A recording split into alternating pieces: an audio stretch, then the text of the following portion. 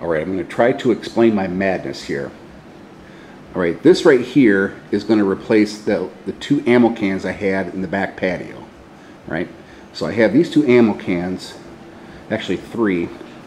So I'm combining all the lessons learned and all the goodies that I had in these two guys here and incorporating it into this build here.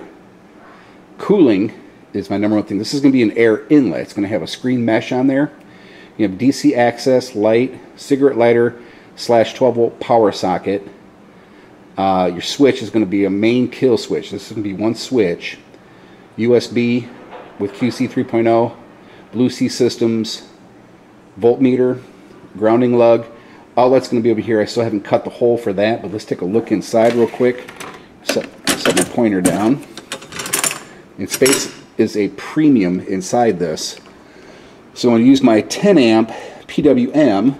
I shaved the sides off here to fit flush here. Using this fuse block, 180 watt inverter. The wire's already built here, right? And it's going to go right down there. And then on the back side, so I already got this, all that's going to go right here.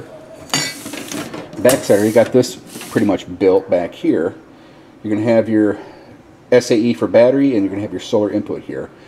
And this is a Cool Master high volume fan. So, like I said, air cooling is the whole premise behind this. Also going to have a screen mesh stuff on here too.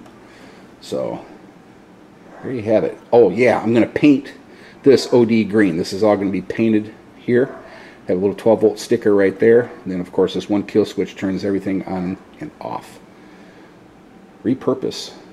Very low cost. I'm just kind of taking what I had here and putting all the goodies into here.